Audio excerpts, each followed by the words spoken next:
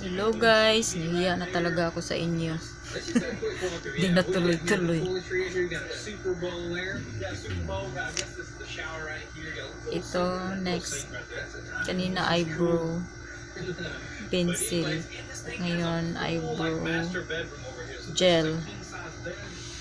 Ano siya? Sa Fashion 21 ko binili.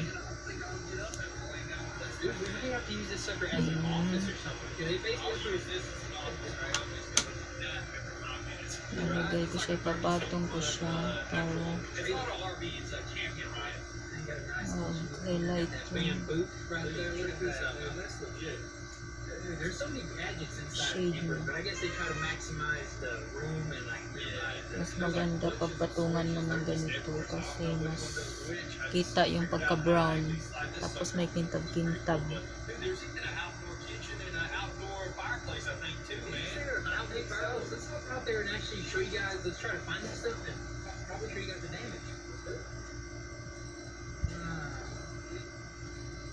Yeah. Alright, so let's see this damage here. What do you think is going to take some arts and crafts here?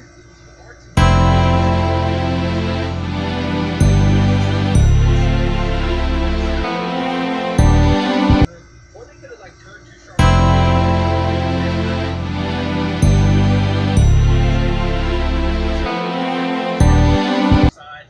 A little bit of, like we said, arts and crafts, just fix it up a little bit, strengthen it. Yeah, tapos na. Made out of, I think, like fiberglass, Diba? aluminum, some thin sheeting stuff right here. Mas maganda yung ano, mas kintab-kintab. Yeah, we're gonna definitely do some research on that if anybody has any ideas. Next. It's already halfway repaired. Ito yung ginagawa ko. There's some duct tape here, and that's all you need to fix these things sometimes. Salamin. That's what I'm saying, dude. Duct tape it up and hit the road, dude. Hit the road, go camping. Honestly, I wouldn't even fix this, but you know what? It is a new camper. We're gonna make it look brand new again. Hopefully.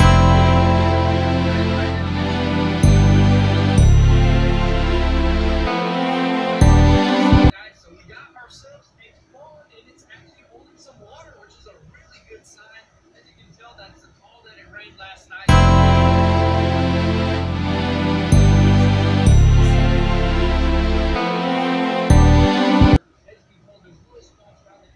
That are actually holding water as well. That means this is a really good sign, man. That means this water is gonna actually be in here. Dude, this is actually coming together a lot better than I expected. Meron akong mascara. Dude, I don't know how we're gonna do this, but we pulled it off, and it's Galing pa to sa Amerika, clinic. Bigay ng sister-in-law ko.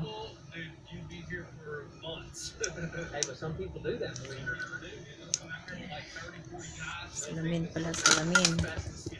Dude, that's crazy. But anyways, we're still going to make this a lot bigger. Always drop your suggestions down below. That way we can do something. Give us some ideas. I mean, this is our first time ever doing it. We're going on Google. You know, we're going on Google, YouTube, we're figuring this stuff out. And we go. And I mean, let us know. What should we fix? What should we add? What should we do for this project?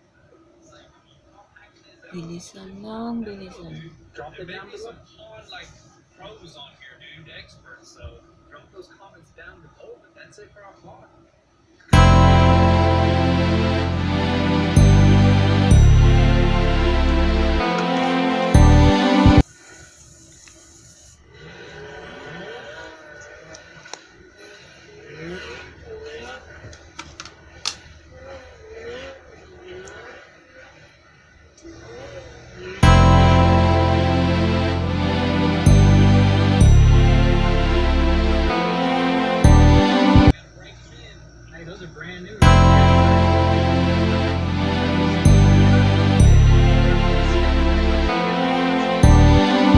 Maganda tong mascara na ito, clinic.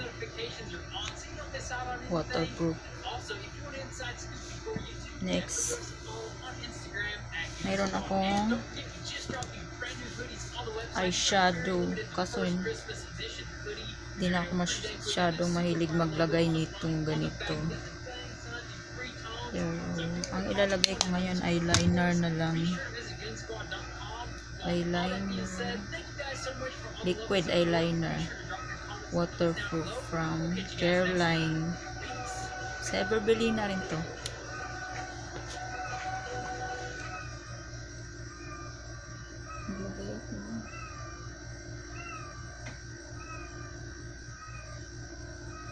Hey, what's up, everybody? Welcome to another episode of Baby Fierce for Build. namin, In today's iyak na sa episode, we are baba. kicking off a brand new build series. Gusto na Our first umakyat. real race car, truck thing. I can't wait to tell you all about it. Let me take this cover off.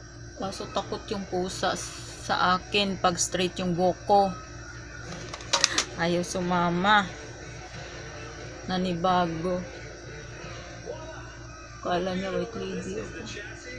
This is what it looks like when you strip down everything.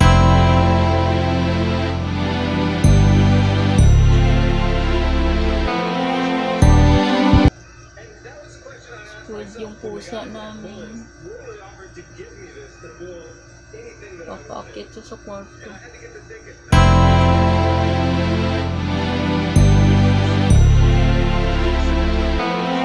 Sponsored by Raycon. My personal experiences with Raycon earbuds have been phenomenal. We started working with them, I think, about a Ayan year na. ago, and I got a set to Okay try na out. siya. I never stopped using them. Maybe surprising you guys, Medyo but I really tulong. love them. They should run a lot more. I take these guys out every time I go running, and they have phenomenal sound, phenomenal bass. Liquid They seem to eyeliner. flex my phone very, very quickly. I never have Next. to worry about it. It's just something I Lipstick, last na. my ears. It's been a very like carefree. Yay, tapos na. Using these and using these all the time. Ano tong lipstick na to? Clinic Rain. Bigay ng sister-in-law ko sa California, taga-America.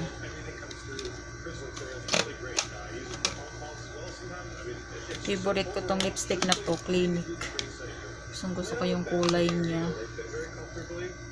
Pink. And they're not hard on the wall at all. Raycon earbuds start at about half the price of other premium earbuds on the market. And it being the holiday season, I gotta mention that they are a great gift for anybody on your gift list because it's something that they can pick up and they can use every day. It'll make them think of you in a good way. Not like if you got them another gift, like socks. Don't buy anybody socks. And Raycon earbuds give Oh, you 6 diba? hours of playtime with that really quick, seamless Bluetooth pairing. And a lot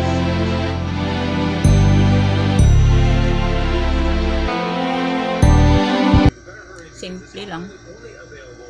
Di na ako naglagay ng lip liner para matapos agad.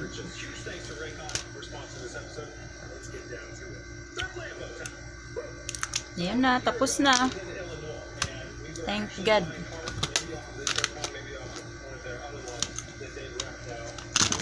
Thank you po sa lahat ng nanonood ng aking video. Please like and subscribe to my channel. Thank you very much. Bye-bye.